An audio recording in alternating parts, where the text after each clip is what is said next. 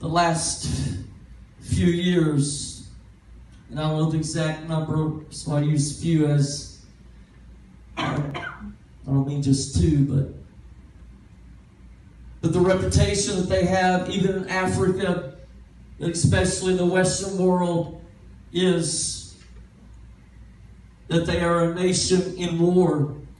One of their requests, the bishop over the movement that we held the crusade for, over all the churches and the pastors and the pastors and leaders training, one of their requests was, please go back and tell Dream Nations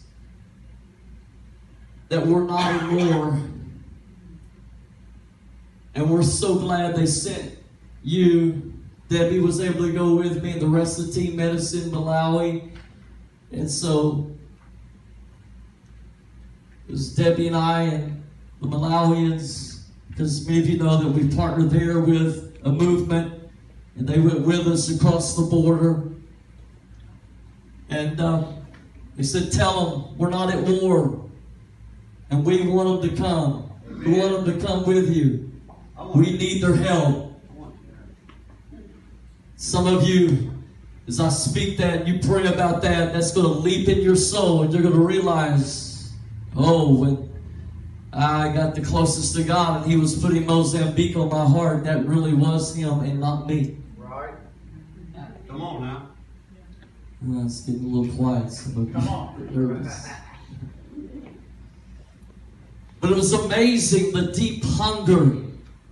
As I was preaching, I don't even remember exactly all the details. I just remember the Lord telling me to tell them before I got up, because I had something else planned. He said, tell them that this is a moment for Mozambique. And so I got up and I began to declare, this is a moment for Mozambique. And then the Lord began to go from there and share and speak. And then I began to declare, war no more.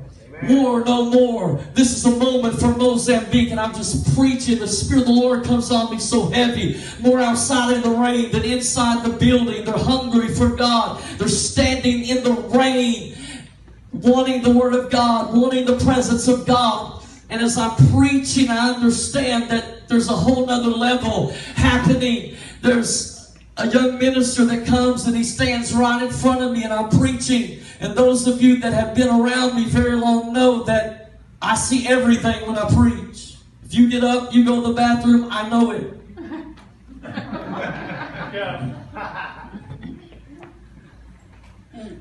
I mean, I just see everything. It's just, I don't know why.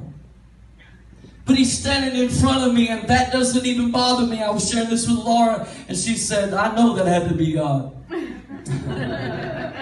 He's just standing there. It's about my height, so it's about eye to eye, and I'm just preaching away, looking at him. Somewhere in the back of my mind, I'm thinking, what in the world is he doing? But then suddenly he ducks his head and buries it into my chest, and he clasps hold of me. And it begins to break.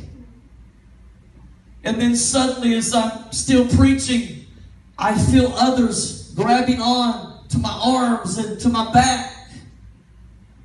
I didn't know it till later, but the bishop of the movement in Malawi got his vice president, and they also got Debbie, and he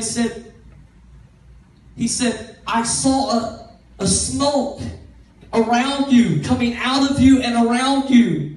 And if you read and study the scripture enough, you understand that smoke represents the cloud or the glory or the presence of God. As the children of Israel, when Moses was on the mountain receiving the Ten Commandments, they saw it as a great smoke.